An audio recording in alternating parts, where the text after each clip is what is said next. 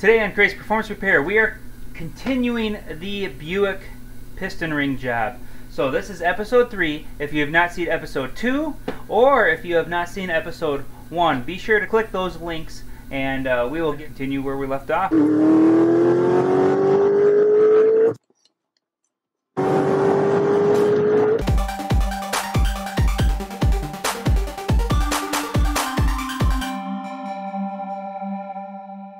Alright, so where we left off before was I had to clean the pistons and get the rings taken care of. Before I do the install process on this vehicle, I do want to cover something, and it's related to the rings as far as setting up the gap. So here is oil, second, top ring. The measurements that I had showed you on a previous episode, the second ring was 15 thousandths on the tight side and 20 thousandths on the loose side. When it comes to getting ring gap correct, this particular vehicle, now you're going to have to check per application, but this is kind of a general rule of thumb as well.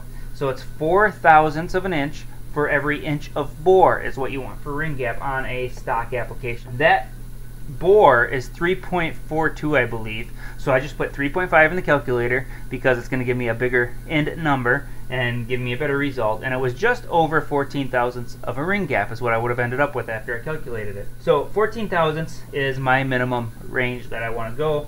And so this definitely is beyond the minimum range on the second ring. Now, the top ring, I put it in there and it was way tight. I mean, like 10 thousandths. Normally, stock rings end up over the ring gap that is the minimum without any gapping whatsoever. So it's usually pretty nice and easy, straightforward.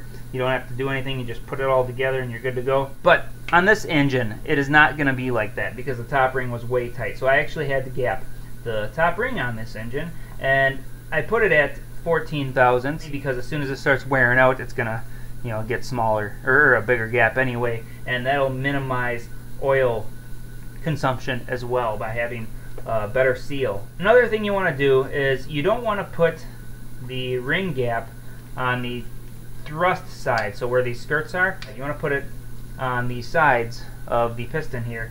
That way there's less chance of it galling the cylinder or scratching the cylinder wall. We will go ahead and get started. I'm going to put a little dab of oil here, and then I will oil the cylinders. Alright, I am to the point now of installing the fourth and final piston, so I wanted to show you guys the process. They're all the same darn thing. Here is the fourth and final piston. You can see I have a ring compressor on here. Now if you look closely, you'll be able to tell that this thing is very crooked. And I kind of did that on purpose. It's as crooked as it can be for the tightness. I don't know if you can see this gap in here, but there's a gap over here and it's against the piston over here. It's as tight as it can go. Now, I did that on purpose to show you guys something while installing it. But before I do that, I'm going to go ahead and put the bearing in here. Now, typically, it's best to leave the bearing out so you don't drop it on the floor. But these pistons, I did the one without the bearing, and I'm going to slide that one in later to show you how that process works.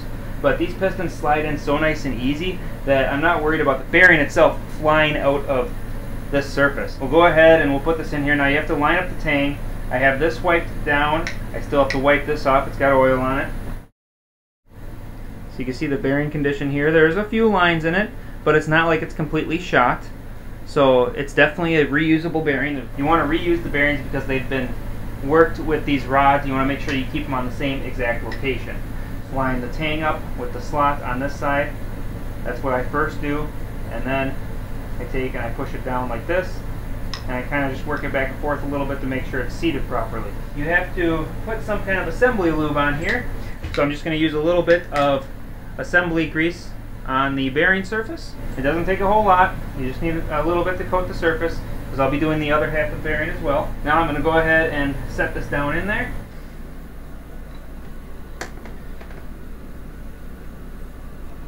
Another thing I should probably note, I wiped the inside of this with my special concoction of assembly oil here. It's not Lucas Stabilizer. There is Lucas Stabilizer in here, but it's not strictly Lucas Stabilizer. So keep that in mind. I do wipe oil in here. That way when I tighten it down on the rings, all the rings will pull that oil into the cylinder, and then it will be oiled before starting. Now you remember I said that I had this on the piston crooked. What you need to do is take a light rubber hammer like this and just work it until it's bottomed out against the deck of the block. Then you can take the back handle part of the hammer, and of course you want to make sure it's in the correct position. I have the arrow on this side here pointing towards the front, and you want to try and make it as square as possible, especially like these two here because they go all the way down before they contact the bearing surface. But let's go ahead and slide this in here. So I'm just going to set the hammer there, and I'm lightly going to tap on the top of it just to get it started. Now this one stopped, so that is not good, and it may have had to do with it being so crooked on there that it didn't get tight enough. So we're going to pull this up and take a look and see where it stopped. Right here, there's an oil ring starting to pop out of here. You always want to be very careful. Those oil rings are very easy to damage. So I'm going to reset this, and this time I'm going to square it up a little bit better before I tighten it down. Okay, now, before I do it again, this probably has, yep, there's a little gap there, so I'm going to go ahead, that's from tapping on it. I'm going to make sure it's seated down in there again so it doesn't fall out. And then we will go right back to where we were. Very carefully, trying not to scratch the cylinder walls whatsoever. We will set this in here. Then we'll do the same thing again, where we tap this down to try and make it on full contact mode. Alright, keep in mind, when I'm doing this, I'm pushing down on that ring compressor, and that's the best way. I didn't do it on the last one to see if it would bind, and sure enough it did. And I found the best practice is to hold down on that, and then give this guy a light push. And it is in. It's all the way down. It's below the deck. So I know it's fully in because that's on top dead center right now. Surprisingly, this does sit a little bit below the deck, but that's okay. Now I have to go underneath and put all the rod caps on here, and put the bearing on this one, and then put the rod cap on this one. We are under the car now, and we are looking at the rod bearing surface right here, and you can see that the connecting rod is loose so that I can squeeze the bearing under there. So I had to push this up just a little bit to get enough room for the bearing. The bearing itself, we have grease on the surface of it, that grease that I showed you before, and then we have the notch right there. Now, bearings are typically magnetic. So you can take and put it on the end of a magnet like this. You got to make sure you have it in the right orientation so that you can rotate it around. But that grease is going to hold it against that surface there. So I'll push it down to get a kind of vacuum, and I should be able to pull the magnet right off of there. And then I can take this guy and I can rotate it until it lines up with the piston area. Then I'm going to take the piston and I'm going to pull it down.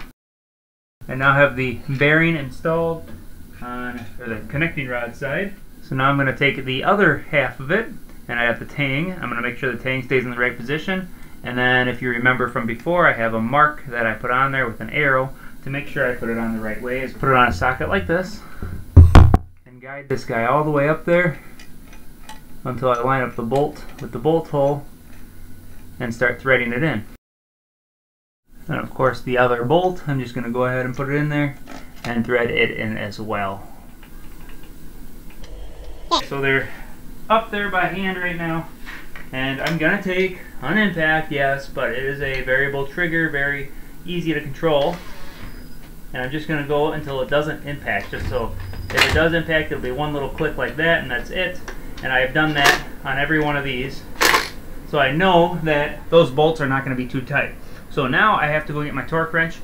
These are torque to yield bolts, so I'm going to have to torque them down and then set a degree of torque to it. And then I have to start working on the timing chain part of it. Okay, so you can see the bottom right corner of your screen is where the mains and the rods are, and I got those all torqued down. But on the top of the screen there, you can see the timing chain, and I have the timing cover off. Now, it was pretty easy. I mean, the balancer, the tensioner, and then there was these bolts on the outside that had to come off. Here is the challenging part. So if you look at those links, the one on the right, there's a dot on the sprocket.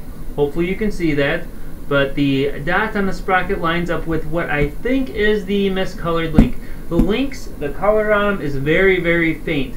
And to line up the timing marks on this, you have to line up the link to the color. We're going to go up top and see how I supported the timing chain to hold it where it is.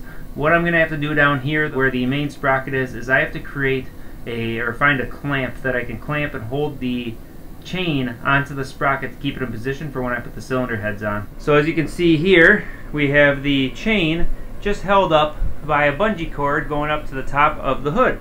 So it's actually a pretty simple setup just to keep stress against it so that I can still adjust the chain to try and line it up. We will get to putting the cylinder head on because I'm not putting the timing cover on until I have the cylinder head on, because I'd hate to have that chain jump. Right here is one of those darker links. So that link is much easier to see, and there is another one, I believe, right there. So I'm going to do a little more inspecting, but I believe I have it in the right position. Alright, so we are to the point now where I'm going to get the parts back on the cylinder head. In the gasket set, it did come with new seals for the injectors.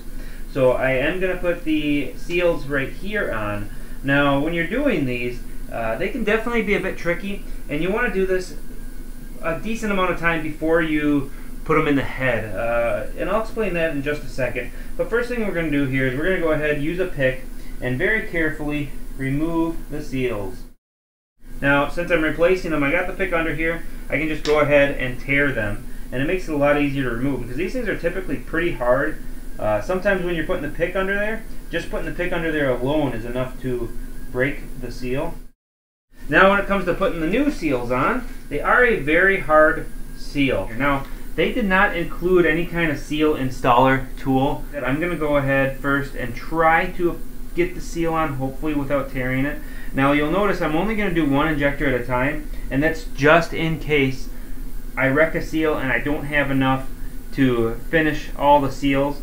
Like say if I wreck only one seal, what I'll do is I'll leave one in the back in place and just do the one on the front because that's the main seal. If I wreck two of them, I'll leave two injectors where the back seals are in, but hopefully I won't wreck any of them. Okay, so I got the seal around it without needing a special tool, and I'm going to go ahead and do it quickly to get it over to this side. Now I'm going to take and work this seal a little bit to try and squish it back down, and what's going to happen here is as this thing sits, it's going to slowly shrink back down to its normal size. And just to be sure that it does that, I'm only going to do one injector for now, and I'm going to walk away for a little bit, and then I'll go ahead and tackle the rest of them if it goes well. Well, it didn't go as good as planned. I let it sit for a little bit, and that little bit did not allow it to shrink down on its own. These are kind of tight on here now, but in order to get it like that, I had to use some heat shrink tubing here. So I'll show you exactly what I did. Now these ones are all sloppy loose on the rest of these because I just put these on. These ones are actually tight. Obviously they're not the full width here, but they must have set that up to squish when you put it in the head to where it fits properly.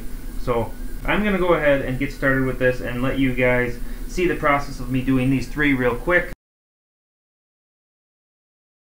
That just to get them shrunk down a little bit better. I'm going to go ahead and add just a real small amount of oil to the surface of the cylinder head where these are going to go in, and then I will slowly work them in, and then we will get to putting the cylinder head back on. So I'm just going to gently lay this gasket right here, and then I'm going to go ahead and replace this quick. So this guy, you can get under it with a pick to break it free, and then just take the new one, set it down in there, you're good to go.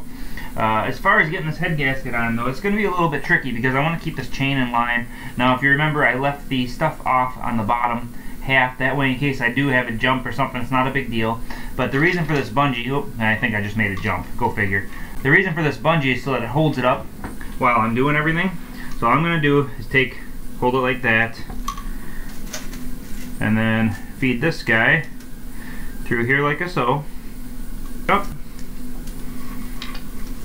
And then go through the motion of setting this gasket down into place. Better double check things because I could have this on backwards. I forgot to check which direction it's laying, and I think I have it on the wrong way. Yes, I do. Flip this over.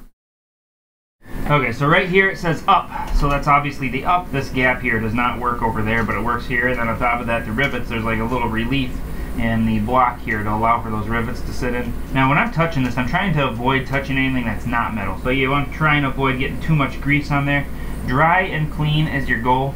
Now these guys here, when I put the cylinder head on, they're going to be a problem unless I do something to hold them out like this. Usually manipulate the head to make it work, but that head is so heavy. I'm going to see if I can try and find a solution to hold this in place quick.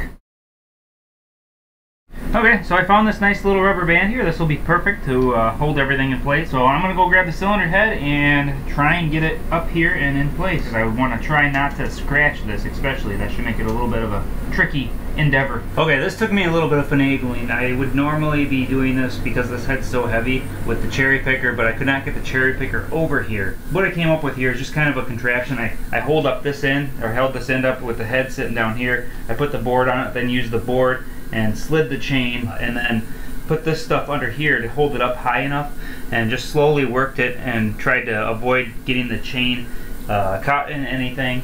And then I avoided getting the exhaust manifold to touch the gasket, because if the exhaust manifold touches the gasket, it might scrape the gasket and cause a leak.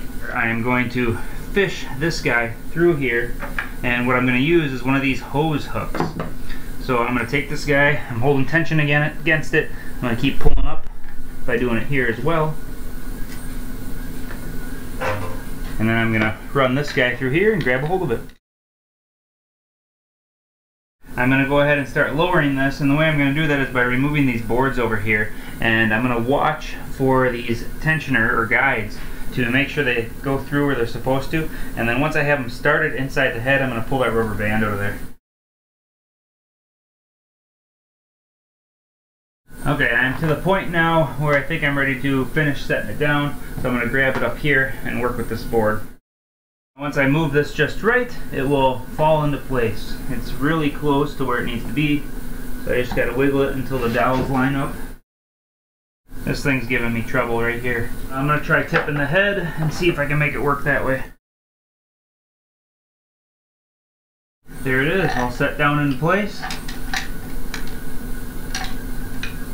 That concludes this episode, the third episode.